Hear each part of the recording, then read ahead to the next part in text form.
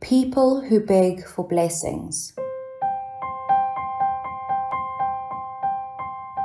When I ran a college preparatory tuition school in Daegu, I went hiking every day. Students would come in the afternoons, so I would use my free time in the morning to go hiking. At the top of the mountain, which could only be reached by climbing hundreds of steps, there was a statue of a Buddha carved into a huge rock. Every day, I saw an endless stream of people come and pray for various blessings, such as college admittance for their children, business success, or wealth. Once in a while, I would sit behind the carving to meditate, and on one such day when my eyes were closed, I found that I became one with the carving. From its viewpoint, I could see that there was no one worthy of receiving blessings. There was no room in their minds for blessings to enter.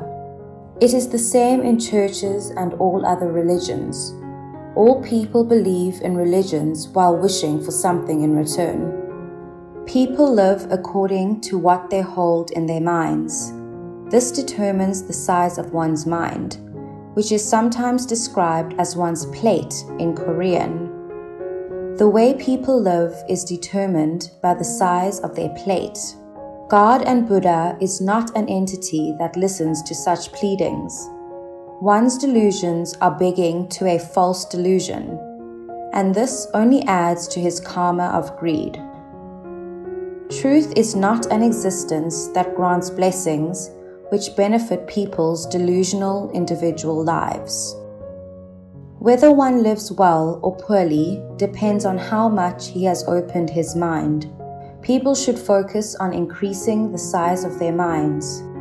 When people live with big minds, the mind of truth, everyone will be able to live well.